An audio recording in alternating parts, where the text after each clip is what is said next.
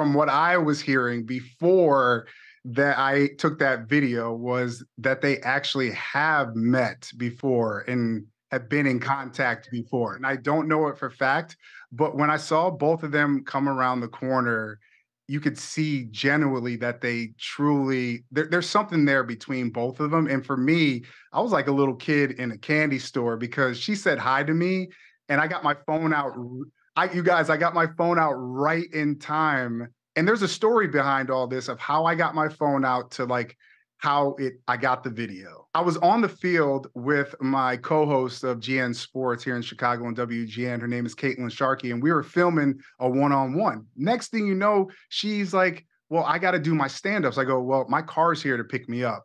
So I started walking up towards like the output, going out of like this tunnel. And next thing you know, I go, should I go right? Or I asked the security guard, can I go this way or this way? He goes, you can go to the elevator. I go, that's where I came in. So I'm going to go that way. So I started walking towards the elevator. By the time I get by the Chiefs locker room, the head security guy of the Chiefs stops me and he goes, where are you going? I said, I'm just trying to get to the main level. I go, can I go this way? He goes, stay right here. Don't move. I go, I'm not moving. And then next thing you know, I see Taylor walk by and I flip my phone up and I get it. And the look on Travis's face is like, come on, bro. Come on, bro.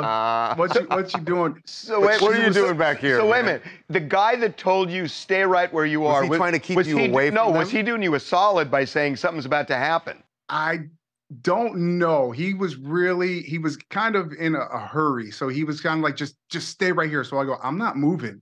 And then I started seeing all these jerseys walk by with 87. And I'm like, oh, these two are about to walk out. And so that's when I flipped my phone up, and having that facial recognition was perfect. And I was like, just don't cut Taylor's head off. Just don't cut her head off. It worked its way out. And the first thing that I could think of was just tag TMZ.